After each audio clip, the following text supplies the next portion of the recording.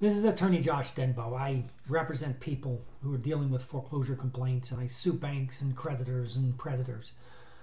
There is going to be an enormous amount of filings of foreclosure complaints in 2022. By the second quarter, we're going to be in full throttle, and it's going to be a lot of difficulty for a lot of people, which means that people are going to hit the internet. And you're going to hit the internet, and you're going to learn about foreclosure fraud and foreclosure rescue schemes, and you think you're going to know what you're talking about. Be very careful. Know this.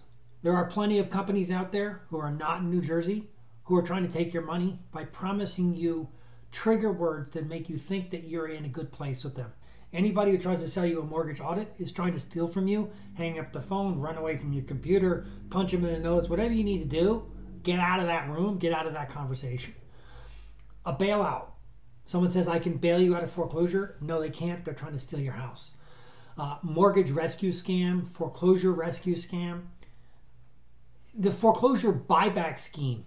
You're probably not going to hear anybody say foreclosure buyback scheme, but it's a thing. It's such a common thing that there's now a federal and state statute prohibiting it. You know, it takes a lot to get the federal government to start enacting regulations against something unless it's out there a lot.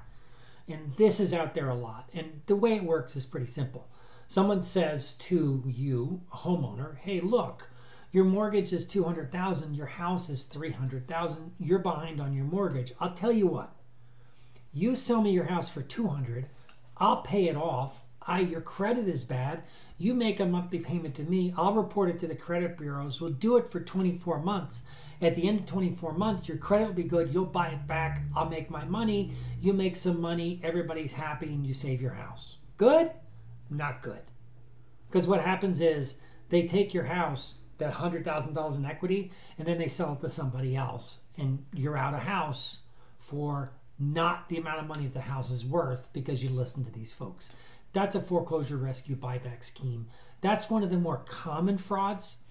Be aware that if somebody tells you something that's really too good to be true, or even something that hits all your emotional trigger points regarding your fears about your house, they're lying to you and they're trying to take your money and they're trying to take your house. What to do? You need to speak to an expert. You need to speak to an expert who's got a law license that's in jeopardy if he or she lies to you. I got one of those law licenses. I'm never going to lie to you, but I'm just one of many.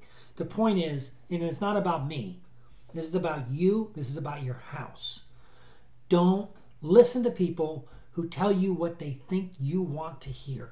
Listen to people who explain to you how the system works. Lay out your possibilities, your choices, and figure out your best options. Because the most powerful tool you have that I or any other expert attorney can do is to tell you exactly how the system works. It might not be great news, but you'll know how it works.